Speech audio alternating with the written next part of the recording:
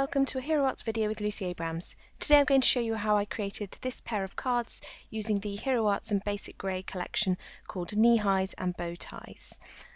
First of all, I thought I'd show you the whole collection together. It's just lovely. There's the two stamp sets that I'm going to play with today. One of the girls' one's called High Five and the boys' one's called Bam. Then there's this lovely clear set called Once Upon a Time. And then there's the tiny heart background, I love that, and the cars and trucks silhouette stamp. Then we've got the two paper pads. The Kneehighs pad is just delicious, all my favourite colours.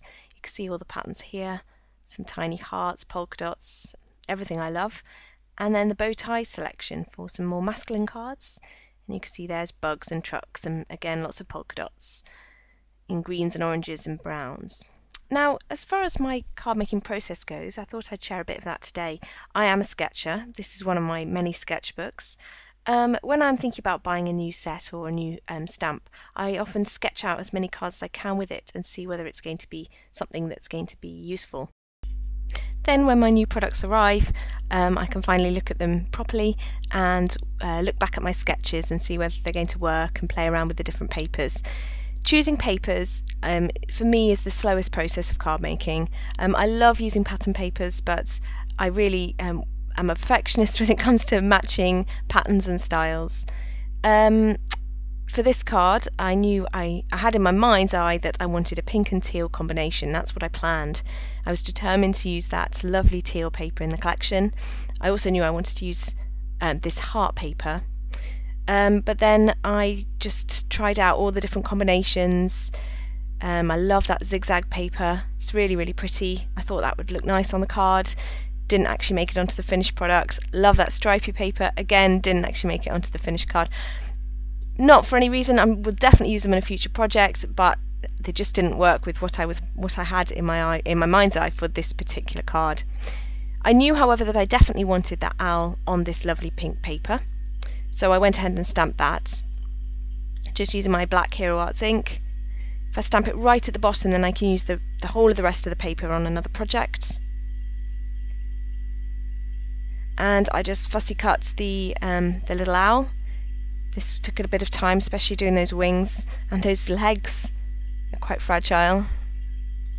And then again, I just tried them out on all the different backgrounds to see which one was the best. In the end, I settled on those hearts, and I decided I'd use the teal for a sentiment strip. I chose my sentiment from one of my all-time favourite sets, which is called Year-Round Sentiments, and just stamped it in black ink.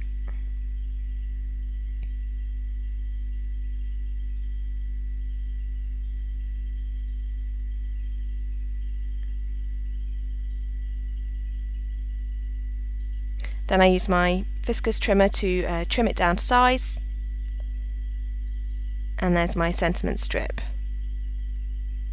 Now, while I was trying it out, seeing where the owl was going to go, seeing how to place it, I actually went off the colour completely. And when I accidentally flipped it over, I realised, yes, white was what I wanted. This was the look I was going for.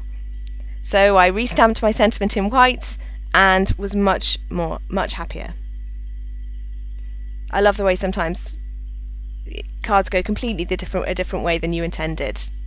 Now, I wanted to make my owl cry. This is one of my favourite techniques on Miss You cards. So I put a little blob of glossy accents just beneath the eye, and then you can see I just flicked it up to create that tear shape. I held it downwards so that it dripped down.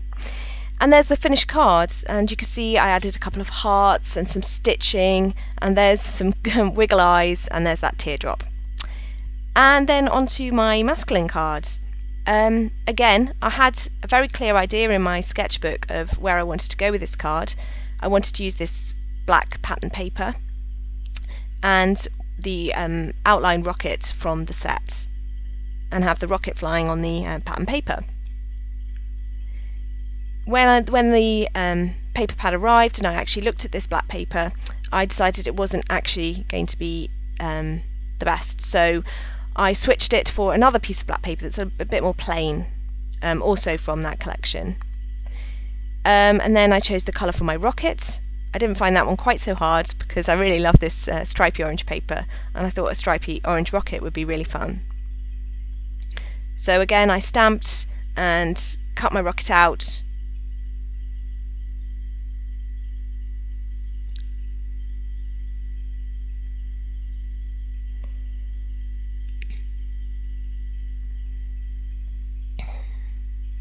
And cut out a little star as well because I knew I was going to have stars on my finished card.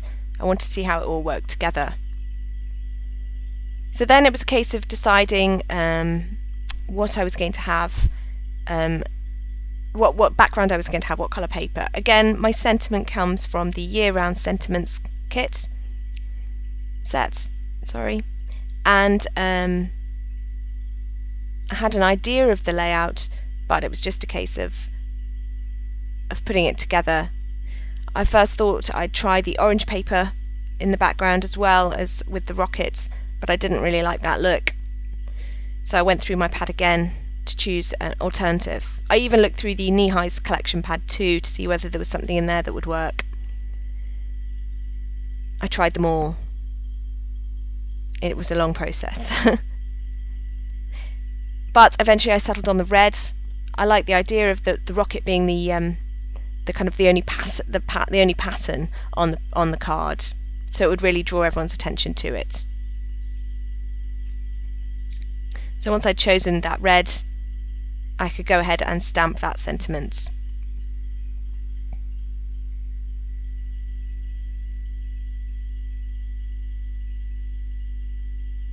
I always stamp the sentiments before I cut the paper down.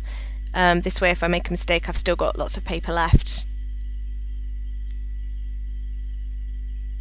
And I could probably do the whole card again without wasting another whole sheet of paper.